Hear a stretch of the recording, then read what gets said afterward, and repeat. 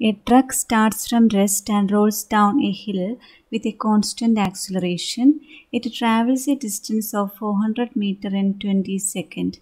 Find the acceleration. Find the force acting on it if its mass is 7 tons. Hint: 1 ton equal to 1000 kilogram. In this question, a truck starts from rest and rolls down a hill. Okay. This is a hill. Okay.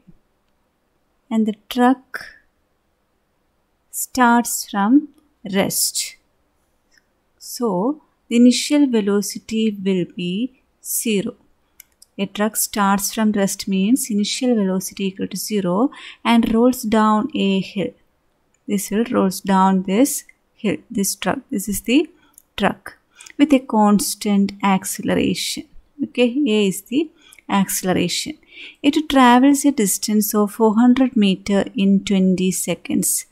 From here, the truck travels a distance of 400 meters in 20 seconds. So, S is given, distance, displacement is given 400 meters, then time equal to 20 seconds. Since we have U, S and T, so we can find the acceleration by using the second equation of motion.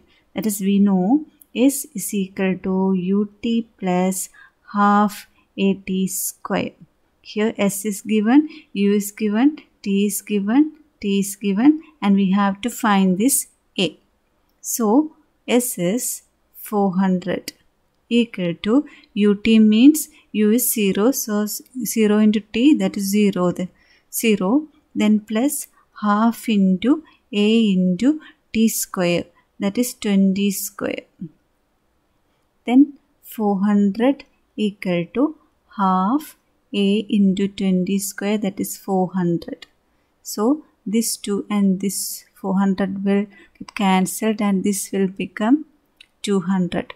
So 400 equal to 200A. From this we can see the A equal to 400 by 200, that is 2 meter per second square. This is the acceleration. Then find the force acting on it if its mass is 7 tons. So then we need to find the force. Force F. We know force equal to mass into acceleration. Okay. Here mass is given 7 tons. So mass equal to 7 tons. 1 ton equal to 1000 kilogram. So 7 into 1000 kilogram, that is 7000 kilogram. And acceleration is 2 meter per second square. From this we can see the force F is equal to mass 7000 into 2, 14,000 Newton. This will be the answer. Thank you.